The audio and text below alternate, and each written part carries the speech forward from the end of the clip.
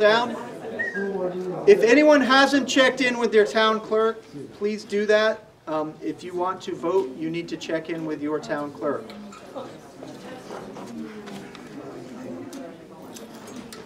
So the legal voters of the Woodstock Central Modified Unified Union District are further warned and notified to meet at the Woodstock High School Middle School Teagle Library, located in Woodstock, Vermont, on Monday, March 9th, 2020 at 6 p.m. for the purpose of transacting business not involving voting by Australian ballot.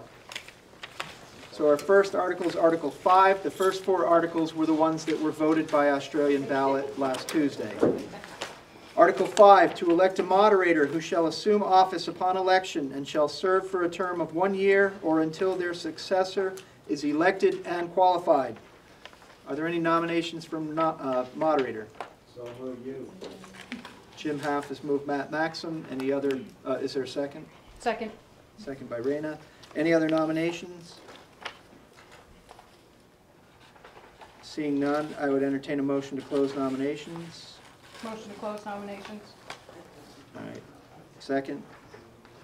Sherry. Sherry. All those in favor of closing nominations, say aye. Aye. All right. All those opposed, nay. The ayes have it. All those in favor of Matt Maxim as the moderator, say aye. Aye. Those opposed, nay. The ayes have it. Article 6, to elect a clerk who shall enter upon their duties on July 1st following their election and shall serve a term of 1 year or until their successor is elected and qualified. Any nominations for clerk? It is Tim Bishop currently. Tim Bishop still want it. I am. No, Is do it- you are want you to still- do it next year? Is he still willing is probably a better question. Give it up, Jim.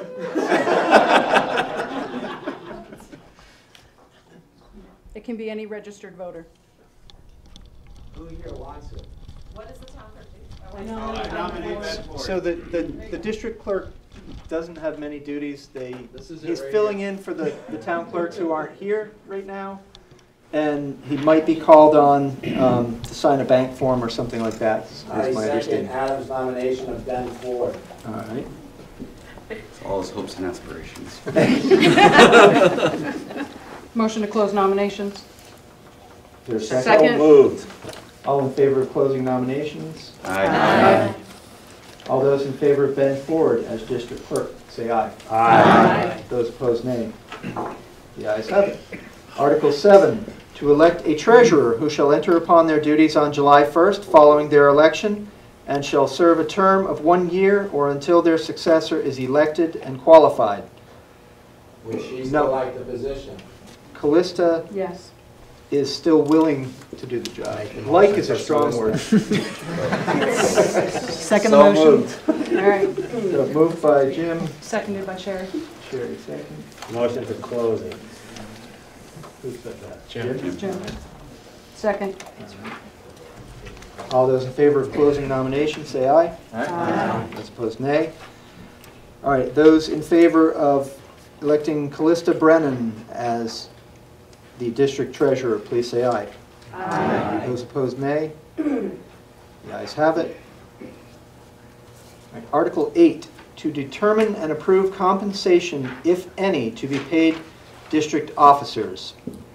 And just for your information, currently we pay $6,500 for the treasurer, $0 for the clerk, and $50 per meeting for the moderator. So moved. Keep the same.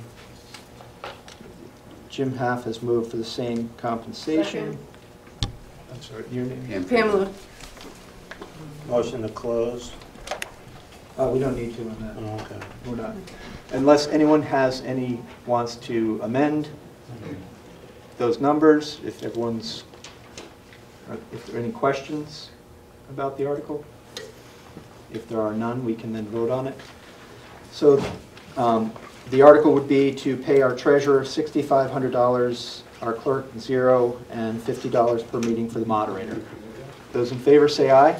Aye. Those opposed, nay. The ayes have it. Article 9, to determine and approve compensation, if any, to be paid to school directors.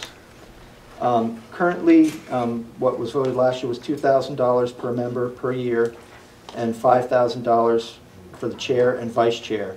The board has stepped up to say $0 across the board. That's my motion. Okay. So there's a motion to pay our directors $0. So Jim, second by Claire. Any further discussion about Article 9? The board discussed it already. All those in favor say aye. Aye. Those opposed, nay. The ayes have it. Okay, Article 10, to ratify and confirm the outcome of the March 3rd, 2020 Australian ballot voting. Many of you have a handout with the totals from the different towns. And it's missing the bottom column, which had Woodstock and the totals. So Article 2, to accept Barnard School District, the district-wide total was 2,364 yes, 549 no. And should we do them individually or the whole thing? Why don't we just do what's on the sheet first? Right, and so the Article 3 was approved 1,677 to 1,216 district-wide, which makes Article 4 moot. Article 2 made Article 4 moot. Because Barnard was approved, it would be Article 3. So Jim, Motion to ratify. motion to ratify, Jim Half, a second. Second. Sam? Any further questions or comments on that? Mr. Moderator, Yes. I just hope that the numbers would be included for Woodstock when it's My apologies, we had 2 tables in one email, and the wrong table accidentally got printed out of the email.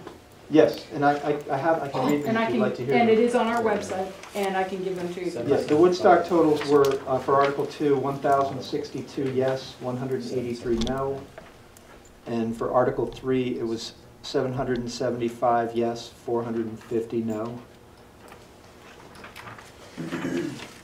Yes.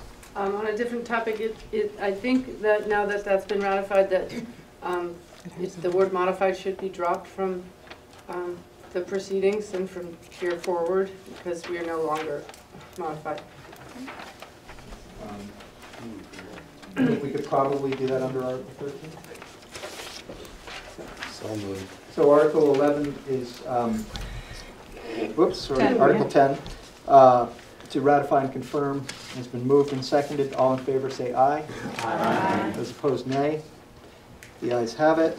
Article 11, to establish the date of the future annual district meetings.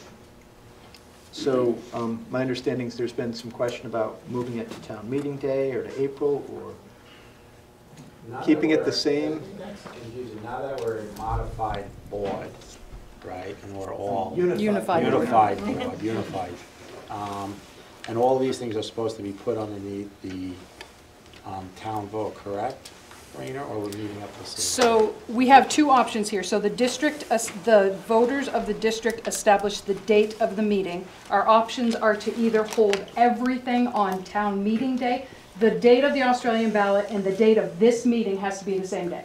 So we have to either move it to like town meeting day, where we'll get a lot of registered voters come out because they're used to town meeting day, or we can move it to a date, say in April, where we'll have a more well-informed budget because we'll have all of the data from the state, and we'll have the time to put together a very well-informed budget, but we won't get the voter turnout because nobody's used to voting in April.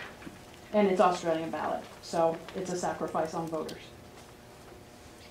Just a question on that, if the Australian ballot still happens in our home towns? Yes. So then would you're saying this meeting would need to happen on that This same meeting would day? happen on town meeting day. So it would happen later in the day, I guess, so people could attend their town meetings and then come later to the... Yeah. So to start discussion, I'll make a motion to keep it as town meeting day. Second. And the reasoning for that is that I think we have a lot bigger turnout on town meeting day, even though it's going to mess up our budget information at the time, but we've got a lot in front of us Yes. anyway. Sam has. I may not fully understand the implications of this, but it seems like having the information, the financial information from the state that sometimes, irrespective of when town meeting day is, comes out a little bit later would be Right, nice. and that's That's the. the balancing act. Personally, this year I would like to have known, you know, what our pupil count was prior to you guys having to sort out the budget. It seems like it would make it a lot. I don't know. I don't know if that is in the mix. Like if we get that pupil count, would this give us more time? I guess is my question to the budgeters. Is still I'm playing your game. Sure. So I'm looking at the moderator, so Yeah. instead of act what? Yeah. You know, I'm not gonna beat the whatever, dead with the Dead horse. stick, dead horse. I said a dog the last time. But, Hey, animal. we had the numbers long before. That's it. That's all I'm gonna say. We had 904 pupils in time, but we were arguing that we had 913. Next year, we won't argue. Yes. Yeah, I think voter turnout trumps the information, and I think this year we should make a hard press to get the state to come up with the information we need in a timely fashion to do our budgets. Bob. I was gonna say, there's also, there's been a tradition where we don't have it anymore, Alfred. We have the, you know, we talk about the town meeting in the morning. We used to go to the school district in the afternoon. So there might be folks who would like to have that conversation by coming somewhere in the afternoon, since we're a unified district, so. Yeah, I mean, that's a good point. Woodstock used to have half our town meeting was the town business and the second half was the elementary school. Yeah. So, what, I think your point is that a lot of people are accustomed Yeah. to doing both on the same day. And Sam, you had a, No, that's fine. no, Sam Peter Valley had It was just the logistics of it all, just because, I mean, the town meeting out in Woodstock didn't even end till like, That was on Saturday, though. This would be the Tuesday. this would be the Tuesday. Right, It because would the be the Australian first Monday ballot. in March. I mean, the Okay. first Tuesday. Tuesday in March. Okay, okay. Yeah, I do recall. Yeah, I know you did. Ed, did you have a question, Ed? I didn't understand what that last discussion. So, the question is, now that the district is unified, that we're not in this nebulous area. Barnard has joined the district, so it's the whole district. They need to hold the vote like we did last Tuesday on the same day as this meeting, as this open meeting. It needs to be done on the same day. So the question is, do we do it on town meeting day when you go to the polls and vote? Then maybe you'd come here in the evening for this meeting, all on Tuesday, rather than a week later? That's what's proposed. You understand? I understand. Okay, that's fine. Yes. So are we saying vote on something we may not have all the information for? We And do then, that anyway because the state sets the tax rate in June or whatever. so regardless of what the data is, we're gonna vote. If it's the wrong numbers, what do we do then? Jim? So, we've always, in the past, have gotten the numbers for the per pupil in November. This year, we got it in December. There was some miscalculations we thought that were in there. We argued it. We didn't win. But we did have, if we would have went with the number in December, that's fine. What Max is talking about here is that this state really sets the spending per child, the number that comes in. They could set that in May or June. So no matter what, even if we do it in April, we're still not gonna have that number. The tax dollar rate that they've already given us already right now, that can change in June. And we've seen that many times, where they change calculation numbers, they change the dollar rate. And your question is, what do? We pay the bill. I mean, What I'm you're sorry, voting but on, that's the way it is. you're voting on a budget. You're voting on how much you're going to spend per pupil. It used to be that when you voted on a budget per pupil, you knew what that implications of that were on your individual tax rate. Under Act 60 and Act 46, you don't know the implications until later on. It's crazy. It's a strange way to do business. I just wanna make sure I understood. But that's the way we've been for a number of years, because at town meeting we're saying, okay, we approve spending this much, but we don't know how much we have to send to the state to get this much back. that's set later. Was there another question back here? Yes. So I just have a question. For years, even when it was just the high school district, this floor meeting was held on a different day than the actual Australian ballot voting on the budget. Right. So what makes it different now that we're this unified district?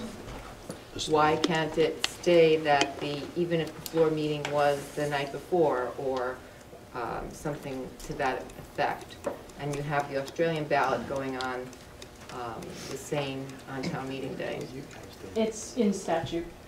In statute says that business is conducted on the same day. I can't speak to why the high school did it differently. Jim? So basically, I'm thinking about my buddy over here, Ray Rice out of Pittsfield, who doesn't get to vote on anything whether he's in the side by side. Their town had a vote this year, and they started the vote, and then there was a certain part that they pushed out a day. So it was on the agenda, and somehow the statute, you were able to move it to another date. Because they're not a unified district. As well as it conflicted with the primary voting for the primary. I mean, you can make a motion October. to move. Yeah, you table it and move You could table. To a date specific. Correct. You adjourn the meeting and move it to another day. Right. Yes, and then I'll get back to it. I'm wondering, as we see the We town learned clerks this here, together. obviously, that's a huge burden to them to have to come that night. Oh, that'll be Ben's problem next year.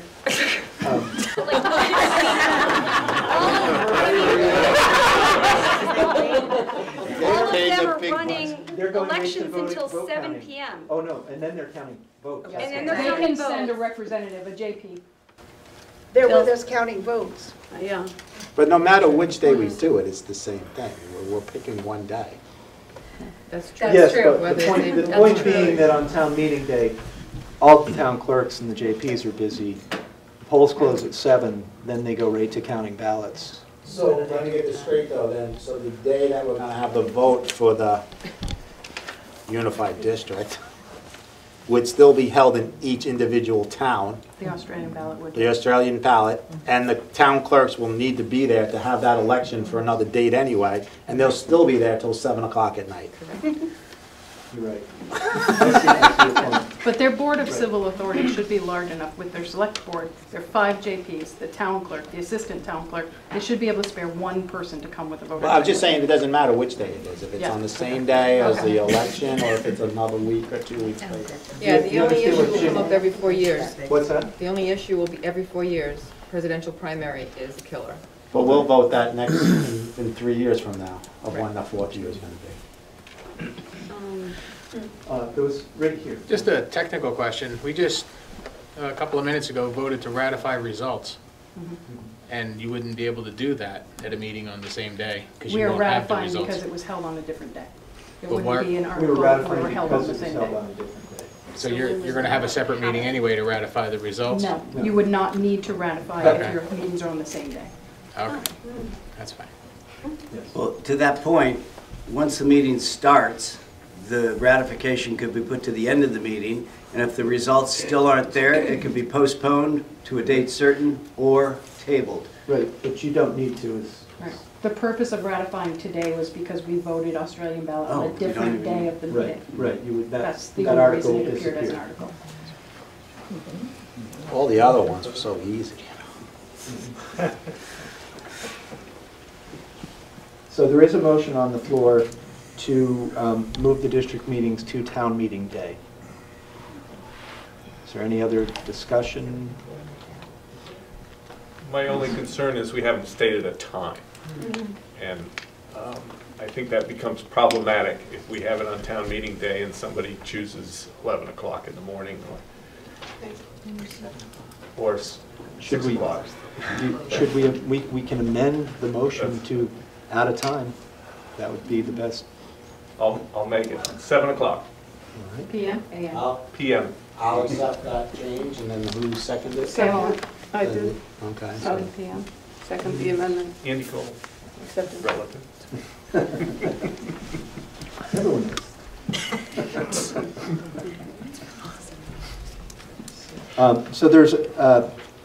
So there's an amendment on the floor to specify the time as 7 PM. All those in favor say aye. Aye. Those opposed, nay. So the amendment is passed. If there's no further questions or comments, we would vote on the article as amended, which would be to move our annual district meeting to town meeting day at 7 p.m. All those in favor say aye. Aye. Those opposed, nay. The ayes have it. So Article 11 is adopted. Article 12, shall the voters of the Windsor Central Modified Unified Union School District authorize the Board of Directors under Title 16 Vermont Statutes annotated 562 to borrow money by issuance of bonds or notes not in excess of anticipated revenue for the school year? Moved by Jim Half. Is there a second? Second. Tim Bishop. Any questions or comments on this?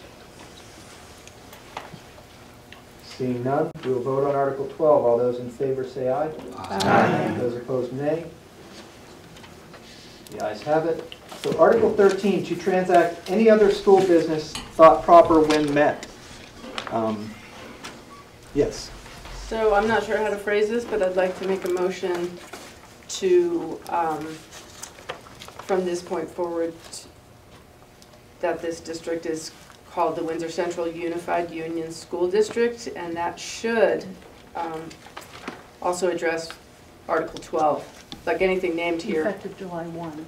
Effective July 1, yeah. Second. So the Windsor Central Unified Union School. What's the acronym? WC. Good. It's better than the one I wanted. It's better than what we wanted. Yeah. If you put an E in there, it would be we could.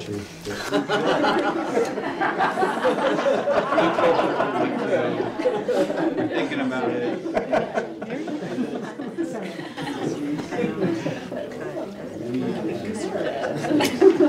Any other discussion? And no, I'm not sure if you can do anything binding under. I'm not sure if this is a voter. Yeah, I don't know that we can do anything binding under this article, but it would certainly, I would expect that the school board could. The reason that I think it seems important is we just voted on Article 12, but the name is actually legally incorrect. So that seems odd to me. So it feels like we should address that. Well, it wouldn't, I don't think that it would impact it. I'm not a lawyer. But, Yeah. The point being, I don't think that we can actually do anything legally binding under Article 13. It tends to be an advisory, because it wasn't warned. Typically, you cannot take any binding action on an article like this, and it's often warned that way. But it certainly can serve as an advisory if people want to do it, the school board, I'm sure the school board has the authority to. It's just simply about crossing the Ts and. Yeah, it makes sense. Yeah, that's all. Can we just amend it to say we recommend? Sure. The name? Yeah. I'll second that. Yeah. I don't think you would have to, but yeah. But you did. I also want to just say, Carol, that I'm pretty sure, I mean, I'm more than sure, it's the intention of the superintendent to enter into a discussion with the board about naming very soon, because it does, now we need to change our name, and I think there was a thought anyway, it's a mouthful to begin with, so now that thankfully we have everybody on board, it makes sense to choose a name that, that works for us. Right, and I think honestly, the board has the authority to do that regardless, so it's good to get input, but there's no need to take any binding action. I mean, if you want to take a vote on the sense of the meeting, we can do that. Sure. So all those in favor of recommending to the school board that we change the name to the Windsor Central Unified Union District, say aye. Aye. Those opposed, nay. Is there any other business to come before this meeting? Adjourn. A motion to adjourn from Jim Half. Second. Second from Sandy Mattel. All in favor, say aye. Aye. Thank you very much, everyone. Thank you, Matt.